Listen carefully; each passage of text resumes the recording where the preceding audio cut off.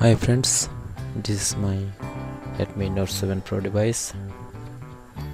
When I'm trying to install in apps from Google Play Store, it's not working.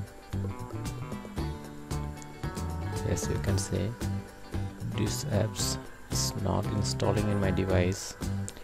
It's only showing waiting for downloading. Every apps also this kind of problem in my device. Now I'm going to show how to fix the Google Play Store in kind of the problem. Now close this the recent app in Play Store program, then go to the mobile settings. Yes, scroll bar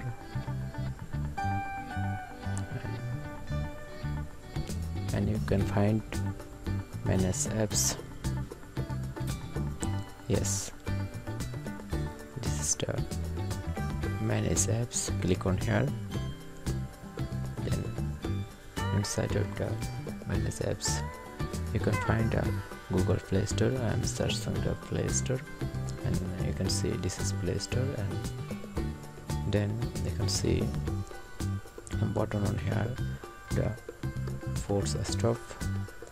Now click on the force stop. It's also running apps, background running apps. Now I'm closing this background running apps, and okay, then you can see this the clean data. Now click on here and clean all of the data. It is temporary file also, then okay. Yes, okay. Then back to the home page, then and I hope this problem also fixed. Now I'm opening the Google Play Store. It is also look like a new because of closing recent apps. Now I'm finding my targeted apps from the Play Store. Japanese alphabet, which is not downloading before in my device. I hope it's fixed at this time. Yes, I got my target apps and click on install.